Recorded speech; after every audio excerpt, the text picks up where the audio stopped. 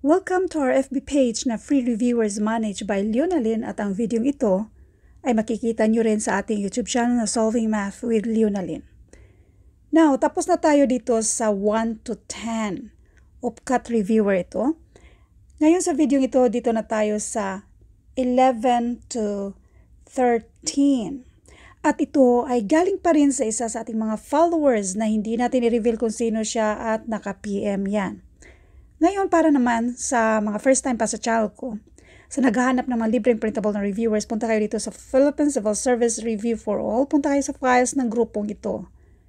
Para sa detalye, ugaliing basahin yung description ng video ito. Nandyan yung link kung paano maka-download ng mga libreng printable na reviewers. At ito naman yung iba pa mga FB groups na lagi nating tinatambayan. Now, let's do number 11. Marami na tayong mga upload na ganito, yung mga percentage na yan.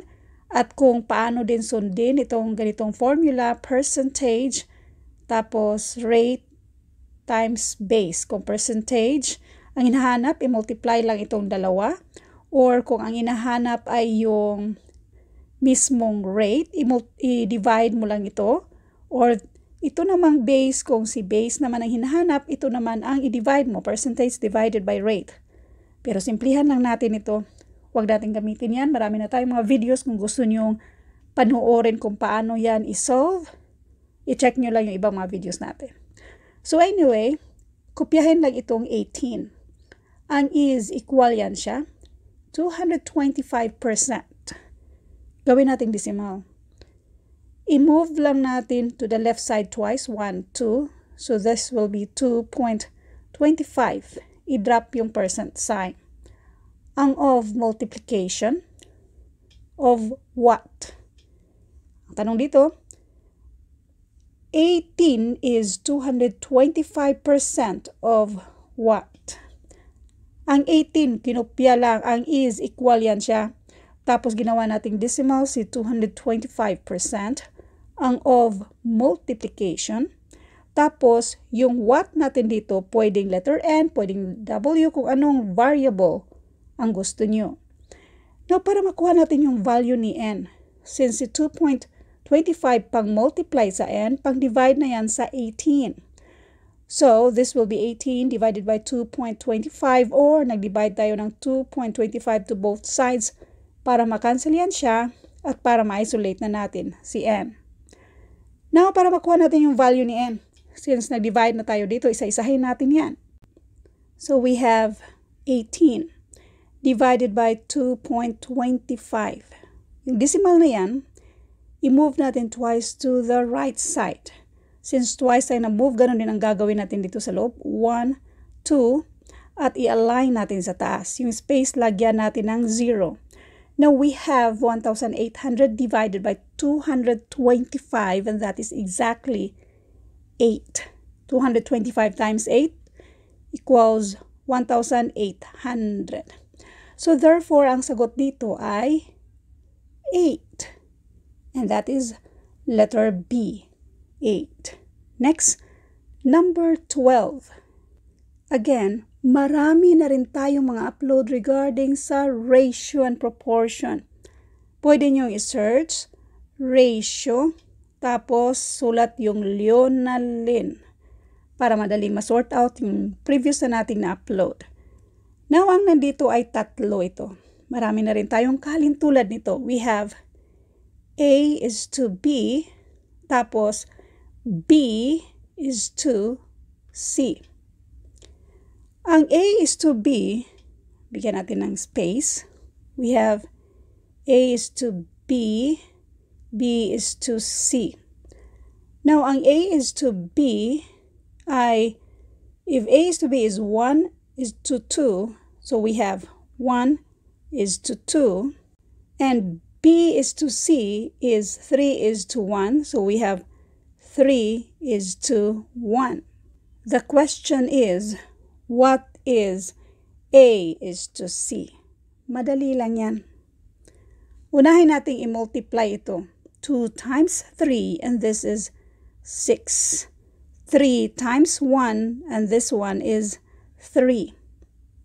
In other words, itong 3:6 ay pareho lang yan sa 1:2. Ang greatest common factor dito ay 3. So 3 divided by 3 equals 1. 6 divided by 3, and that is 2. So therefore, itong 3:6 ay pareho lang din yan, again, sa 1:2. Now, dito naman, 2 times 3, that is 6. 2 times 1, and this one is 2. So therefore, dito tayo sa B:C ay 3:1. So itong 3:1 ni B:C ay pareho lang yan sa 6:2.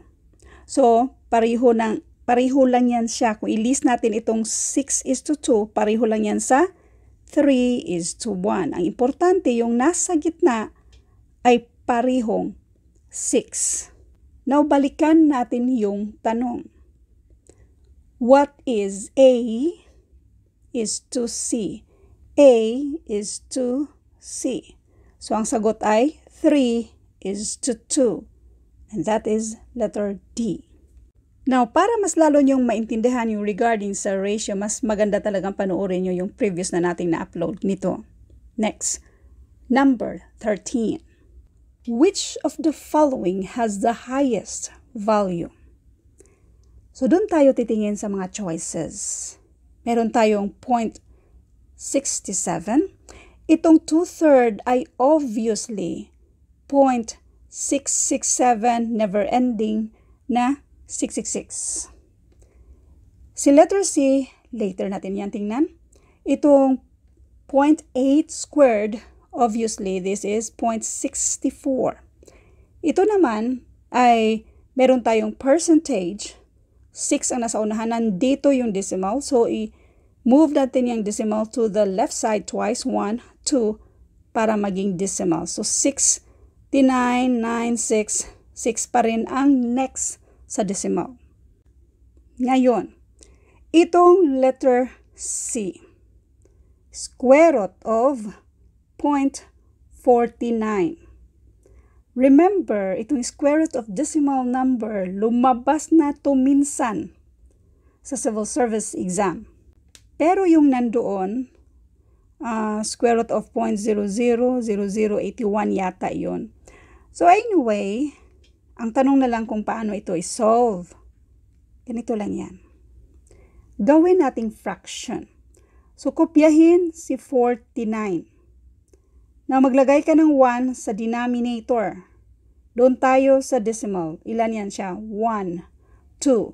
So, 2 0, 1, 2. Kopyahin si square root, yung radical sign natin. Isa-isahin natin yung numerator.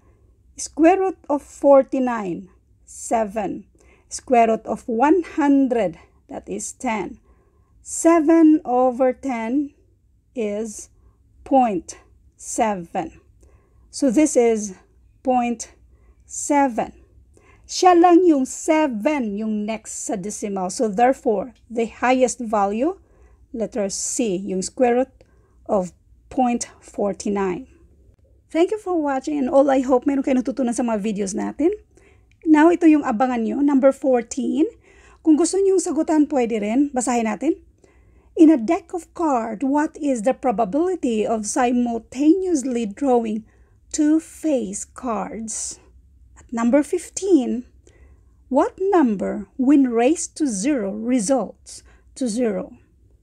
Ito yung abangan nyo sa next na video. Thank you and God bless.